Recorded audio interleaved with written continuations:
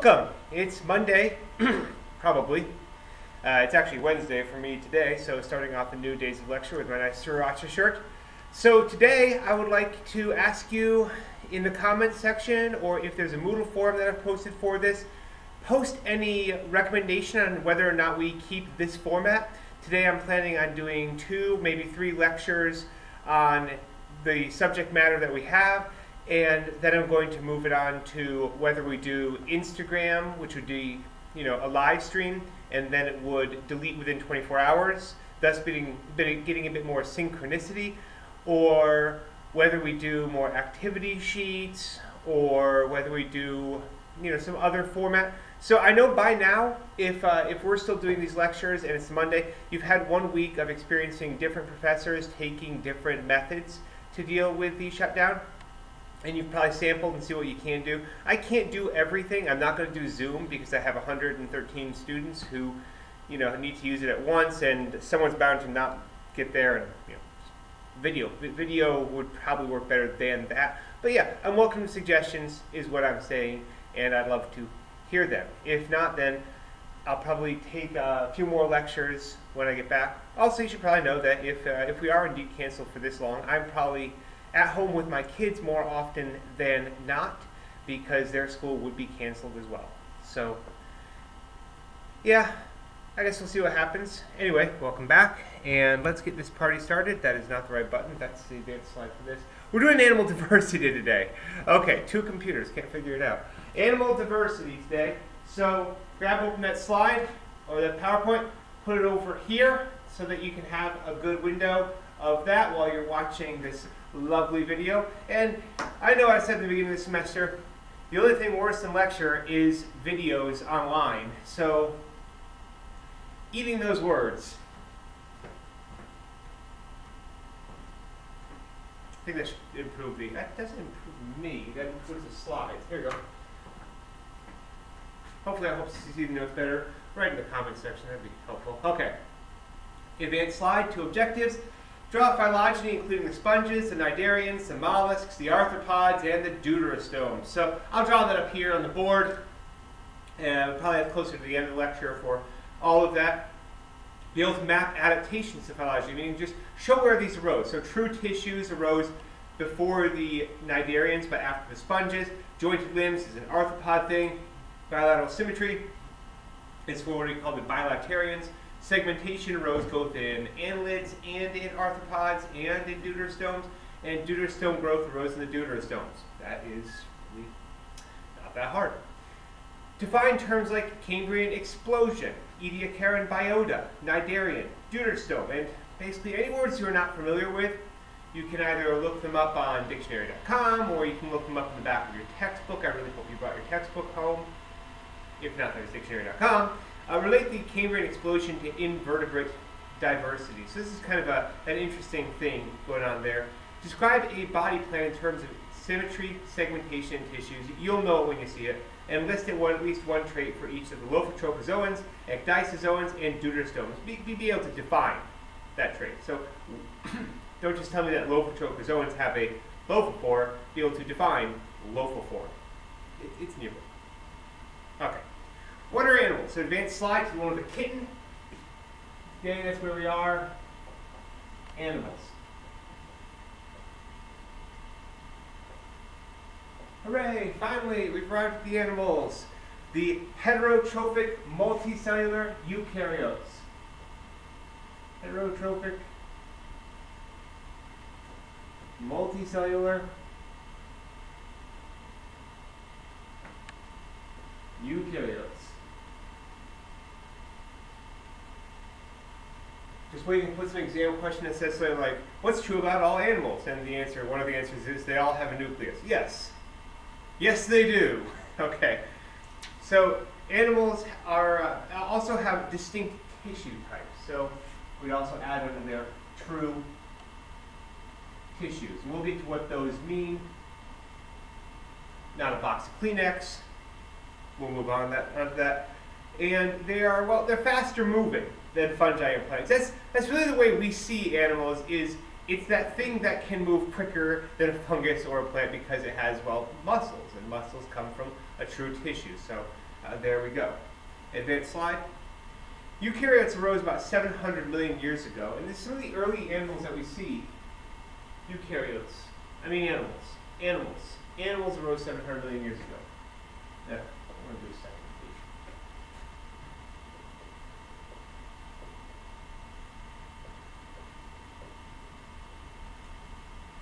please. Ediacara and biota were soft-bodied early animals found in this Australian fossil bed. So the Ediacara and biota weren't the animals that gave rise to the animals we have today. These soft-bodied early animals were actually, the way that they grew was just increasing their surface area by increasing their body size. So you see worms, but the worm is flat. You think, oh, like a flatworm. Kind of. Instead of having internal digestive organs, they may be absorbing from the outside.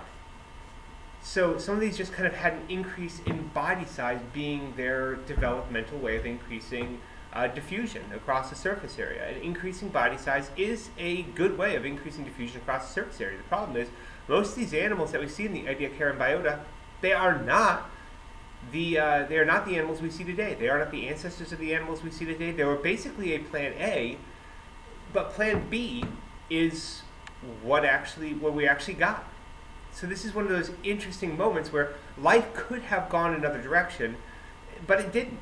Having internal digestive organs and an internal increase in surface area for diffusion, lungs, or gills for most animals, I know. So having these kind of things ended up being the norm as opposed to just an increase in body size. So these animals, however, were capable of doing something that nothing had been able to do before, which was graze on algae. So algae was coating a lot of these rocks, and when it did, well, a free swimming bit of plankton couldn't really do much to that algae growing on the rocks, but these Ediacara and biota, these animals, they could graze on the algae, giving them a good food source and a primary producer that had no defenses against being grazed on. So it was a new niche. And I want to point out some of these new niches as they arose, because I want you to imagine every time a new niche is occupied, it has the animal that first occupies it has zero competition. And when it has zero competition, it can kind of expand and increase its biodiversity. So this would be evolutionarily successful of being able to expand biodiversity by occupying a new niche. And that's what we see with these new animals. They're capable of grazing on algae. They're herbivores. We haven't had herbivores before. And so, advanced slide. So the first animals were actually plankivores, sponges, but sessile. Sessile. They stay in one spot. They're not rooted to the ground so much as attached to a substrate and incapable of moving from that substrate. So sponges, SpongeBob SquarePants has pants and legs and arms and can move, but SpongeBob locked in place on the substrate pants is a very boring show, but that's how sponges work. They're filter feeders, so they're going to be eating plankton. They do not have true tissues. They're animals, but they don't have true tissues. They do have things called choanocytes.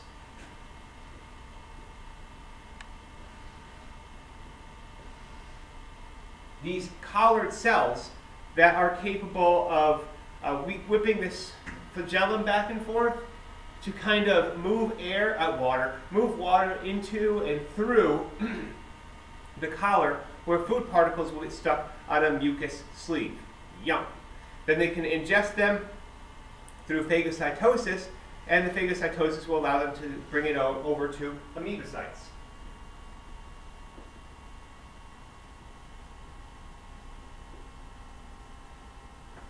Other cells that are specialized for phagocytosis and moving around the sponge. So you have the amoebocytes, you have the choanocytes, and you have various spicules, which are basically sponge skeleton, and that's what makes up a sponge. Very simple. Water moves through, it moves into the sponge by pores, and then it will move out through the osculum at the top of the sponge. So there's a water flow that is created by this animal, and This water flow allows it to eat plankton, but it's sessile. It stays in one place. It's not a big hunting animal. It's almost like a plant, but it doesn't photosynthesize. It's almost like a fungus, but it doesn't use hyphae. It's just able to pump a lot of water. And this is the very root of our phylogenetic tree. That would be, I could probably just do it on this side. So you have some sort of protists, sponges. So the sponges are at the very bottom of our family tree, phylogenetic tree. Next on there would be the cnidarians. Advanced slide.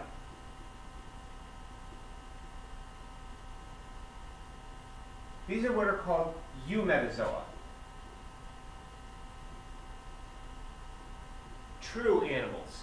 True big life is what this would actually mean. Eu meaning true, meta meaning big, zoe meaning life, so true big life, true big animals. And these would be the next things that come off of our phylogenetic tree are the cnidarians. They have true tissues. We're going to fill that in a little bit later.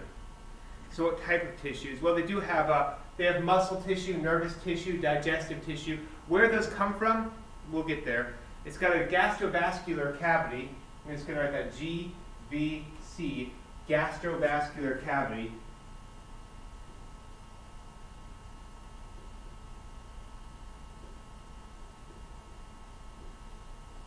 So what that is, essentially, is a large pocket inside the animal that the food goes into, and it's close to all the cells, so diffusion can actually just diffuse the nutrients from the food into the nearby cells, and when they're done eating, they, vomit it out. Vomit, poop, it's the same aperture. It's just one hole, stuff goes in, gets digested, comes back out. I mean, it's a two-way digestive tract. Hooray, special them. But that's what they are. It's a gastrovascular cavity. So they put food in the gastrovascular cavity and are capable of digesting it there using their tissues. And there are these fierce predators that can actually move around and feed on plankton. So it's a new niche. It's a planktivore, but not a sessile one. A moving one, so it has, muscle tissue. Muscle and nervous tissue.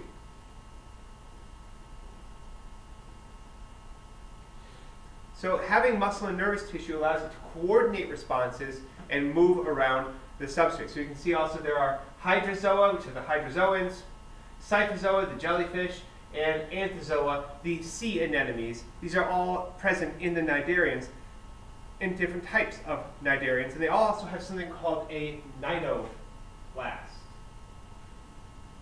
C-N-I-D-O-B-L-A-S-T. It's the most complex organelle. It allows them to, it's an organelle that basically shoots out a small harpoon, and that harpoon contains poison that will stun an animal. This is how jellyfish and sea anemones are going to be doing their job. So C-N-I-D-O-B-L-A-S-T, cnidoblast. They're capable of using those things to stun their prey so they can eat it. I said stun, not kill. They eat it alive. All right, then along comes something called the Cambrian explosion.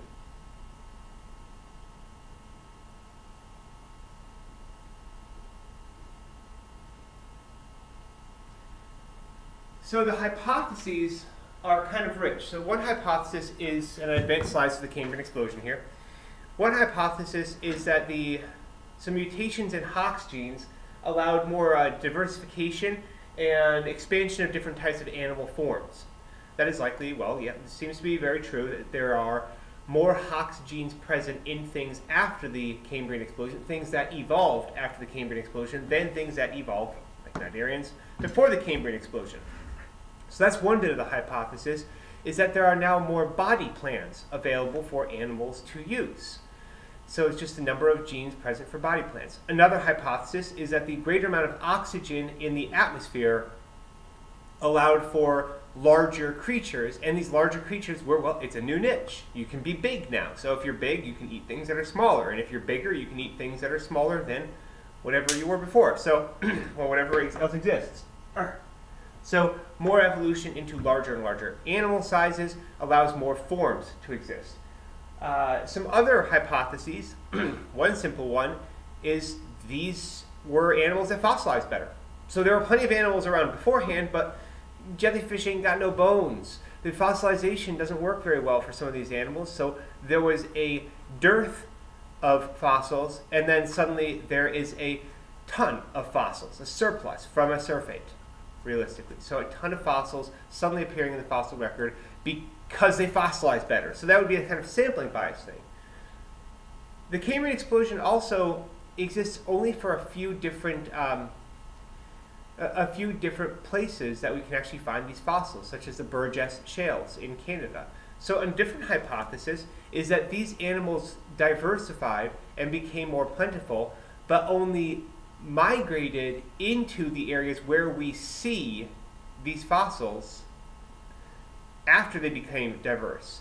So there was an explosion, yes, but it was slower than we would think, because we just, where we do have fossils before the Cambrian explosion, those animals weren't there at the time. So it's just like a rapid movement of these animals around the globe, kind of like the rapid movement of cats into the Western Hemisphere in the 16th century and 17th century. Suddenly there are cats in the Western Hemisphere. Where did they come from? Boats. So they just appear, but they had evolved elsewhere. So that's kind of another hypothesis, is just that there's another sampling bias based on where we're finding all of these samples. And the Cambrian explosion is also a real fun one.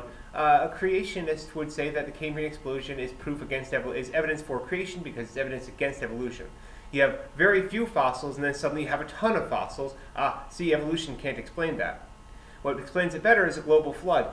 It doesn't actually work for explaining that either. It just suddenly everything got buried. No, that doesn't work very well for that either. But it is an interesting question for evolution, and this does call back to our theory of punctuated equilibrium, that there's long periods of stasis and sudden periods of expansion. That might be another rationale for the Cambrian explosion. These different hypotheses are largely non-exclusive of one another, except for creation, which says all the other ones are wrong. They're largely non-exclusive. It could be that more animals with harder skeletons, because it could exist because there's a higher oxygen concentration, and these skeletons and different body shapes arose because of the Hox genes, and they all kind of arrived in these Cambrian strata at the same time because of some other global change. A lot of hypotheses for the Cambrian explosion, and a lot of these really do dig into our very theories of evolution. And what we do see, though, is most of these animals that we see now, the arthropods, the mollusks, the annelids, the brachiopods, the chordates, the echinoderms, the cnidarian, all of those, we see them really first in the Cambrian. We see a lot of them in the Cambrian. The cnidarians and the sponges, we've got fossils of them, as much as we can, from well before the Cambrian as well. So a great explosion of life. And also a new niche, defended highly mobile predators with claws and things. So advanced slide. This is one of those animals with claws. And they would have these claws to, well, chew through or catch different animals. We also have herbivores that would then have shells on them, so you get this kind of building up. And again, if you have an animal with claws, it fossilizes well because claws fossilize well. If you have an animal with a shell, it fossilizes well because there's a shell present and shells fossilize. So it could be kind of some of each. All right, let's move on to the bilactarians, and I'm going to erase backwards because we've got a lot more animals to cover. I know, it's not fun sitting through a lengthy lecture, but at least you can pause me now. If you want to, just, yeah, you can take any time, just pause me. I'll be here when you come back unless the internet goes down.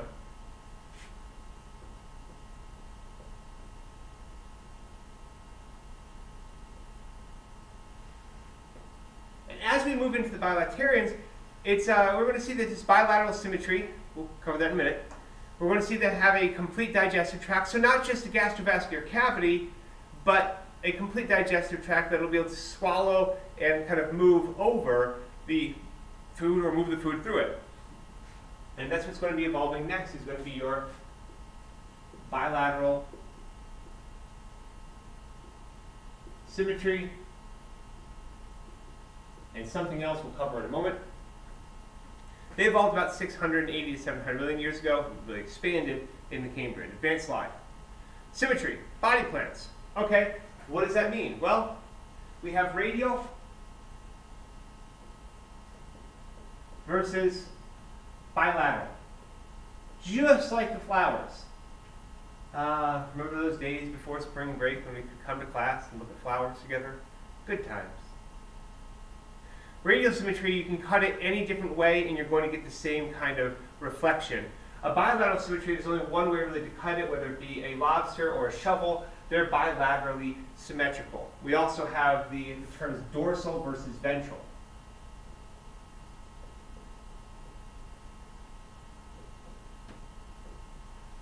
And for that, we're really thinking about animals that, what's their top and their bottom. Dorsal fin of a shark is going to be on its top. The ventral fins are going to be at the bottom. We think about, okay, dorsal, ventral, no. Dorsal, ventral. We used to be four-legged animals. Well, I mean, not humans, but, okay, heck, humans. Yeah, we used to, crawl around. So dorsal being your back, your dorsal vertebrae, your dorsal nerve cord, ventral being your stomach. Arthropods will have a ventral nerve cord. This is something they have that's different than us. So ventral and dorsal are ways we're looking at it top and bottom. There's also anterior versus posterior.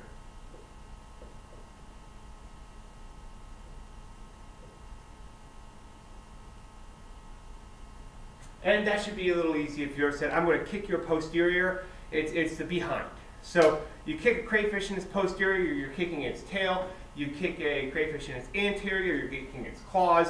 It's the front end. And take a moment to think. Most animals that have this bilateral symmetry are going to have a distinct anterior and posterior end. And you're going to see a phenomenon called cephalization. And cephalization is the movement of sensory organs towards the anterior end. Why do most animals have their sensory organs on their anterior end?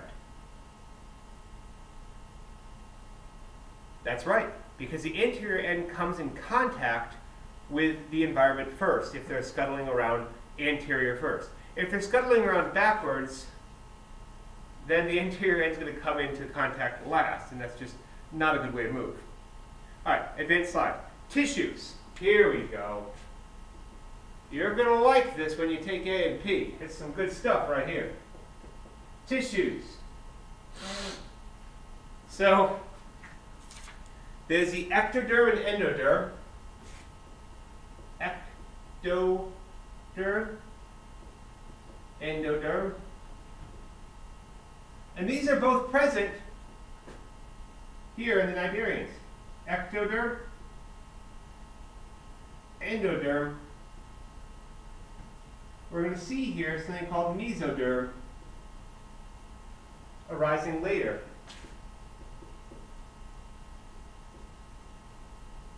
So mesoderm is going to be the interior. So the ectoderm gives rise to the covering of the animal. It also gives rise to the central nervous system. Kind of nifty. Your ectoderm gives rise to the central nervous system. The MCAT always tries to trip you up with something like that. The endoderm, think endo like endovirus. No, that doesn't work so well. Endometrial? No. Endoderm. Digestive tract, liver, lungs. And the mesoderm is in between the ectoderm and endoderm and gives rise to the muscles and most other organs. You can see here the ectoderm in blue, the endoderm in yellow, and the mesoderm in red. Now sometimes you'll have what's called a coelom, which is a body cavity lined with mesoderm tissue. Worms here have a coelom, and both sides are lined with mesoderm. This is the cavity of the body, so it's a space between organs, is the coelom. So most animals have a coelom. Some animals have a pseudocoelom.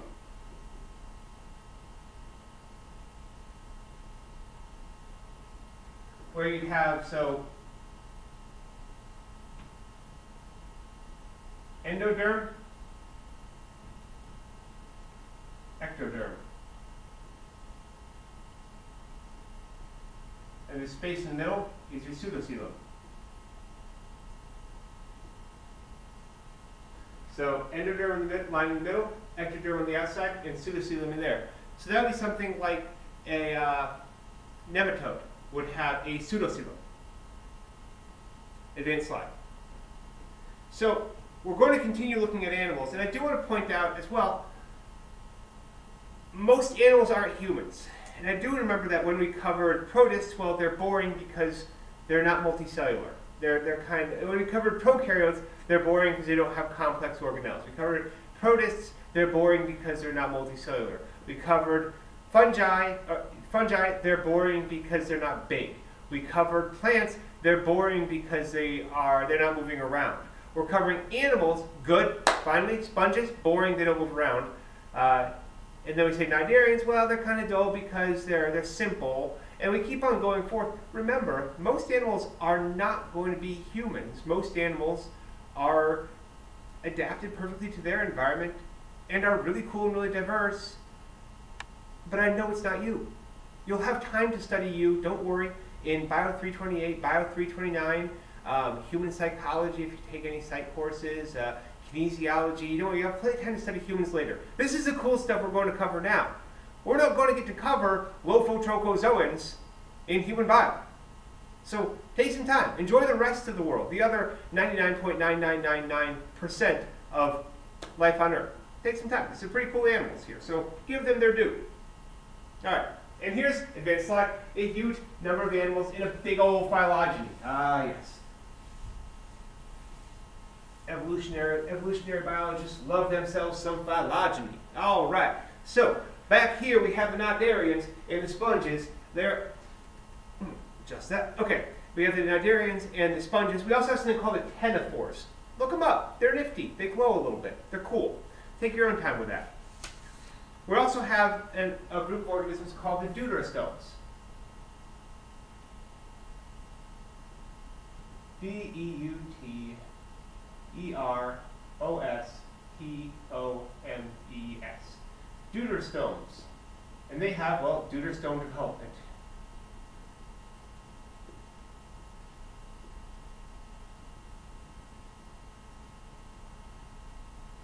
In protostome development, the mouth forms first in the embryo. In deuterostome development, the anus forms first and the mouth forms second. It's just what part of that digestive tract is going to be the first to form. Protostomes, things like mollusks, nematodes, arthropods, rotifers, platyhelminths, and brachiopods, their mouth forms first. For deuterostomes, like chordates, echinodermata, and hemichordata, these are going to have their anus form first and kind of form all the way to their mouth. Development of the gastric cavity, guys, that's just what it is. Then we have a group called the Lophotrochozoa.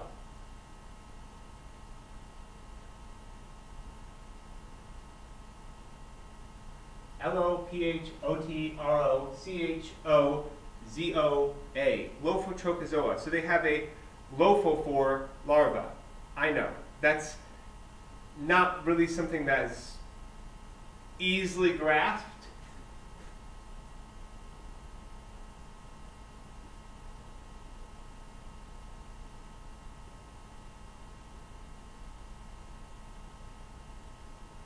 And they have a trochophore, which is, a trochophore is a specialized ring of cilia that they use in one of their stages of their life to obtain nutrients.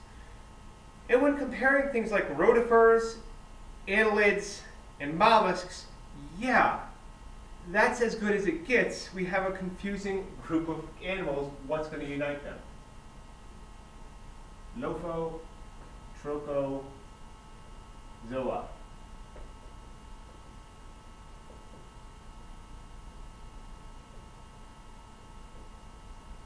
Annelida, the worms, they're segmented, so they've got segmentation.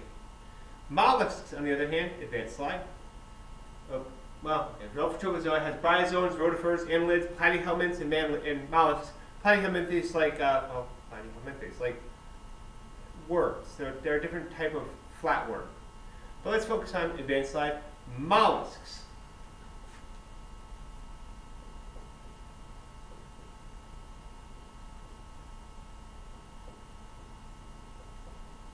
Mollusks have a mantle, a visceral mass, and a foot. The mantle is that which secretes a shell. So in slugs, the mantle's on the outside but doesn't secrete a shell. Okay, choose the worst one first, right? In clams, the mantle's on the outside and secretes a shell. In squid, the mantle's on the inside and secretes the pen, which is the shell. In snails, the mantle's on the top and secretes the shell. Okay, you get the idea. The mantle's on the outside and secretes the shell. Visceral mass is things like the gonads, the intestine, the cell, the heart, the metanephridium, the mantle cavity, the gills, the stomach, all those different parts. The visceral mass is just the viscera. Viscera, like guts. If you eviscerate someone, it means you cut them in half and their guts spill out. So that's eviscerating. A visceral mass is, well, the guts. So then there's the foot, which is a large muscular component that it uses for movement. So a slug's foot is very long and exists along most of the body, and it's used for movement. It kind of does a little wave so it can actually move it forward. A squid's foot, it looks like a large mass has been stuck through a paper shredder and comes out as tentacles. Those tentacles are the foot. The snail's foot is the part that it's putting out and walking on. So walking, snailing on, I don't know. So these are different parts for mollusks. Mollusks are interesting because they also have eyes. So we see eyes evolving in mollusks, arthropods, and fish. Fish eyes would later give rise to human eyes. Yes, there we go. We're putting the humans back. But these squid eyes, so eyes evolve independently in mollusks are squid and for things like slugs. Slugs' eyes are at the end of those long tentacles, and the eye is held in here, and actually the eye goes kind of inside and down the tentacle when it's retracted. Squid eyes have that camera lens, which is kind of fancy and was mentioned earlier as a good example of convergent evolution. And the camera eye in squid has no blind spots. So another nifty fact about the mollusks. The camera eye in, cuttlefish. Cuttlefish, C-U-T-T-L-E-F-I-S-H, cuttlefish. Look them up. They're nifty animals. So yeah, check some YouTube videos on cuttlefish if you want, because cuttlefish are actually capable of changing their body color, and cuttlefish are capable of lying using body color. I mean, look them up. They're an interesting group of organisms. Worst comes to worst, you're watching some YouTube videos while on your couch coughing. I mean, at least you got some YouTube videos that aren't Dr. Bodie. Advanced slide. Ecdysozoa.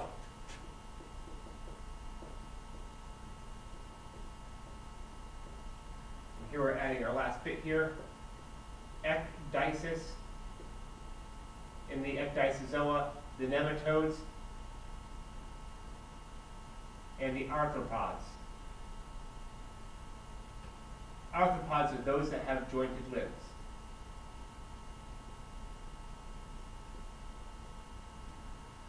Ecdysis is the shedding of an exoskeleton. So nematodes and arthropods both do this.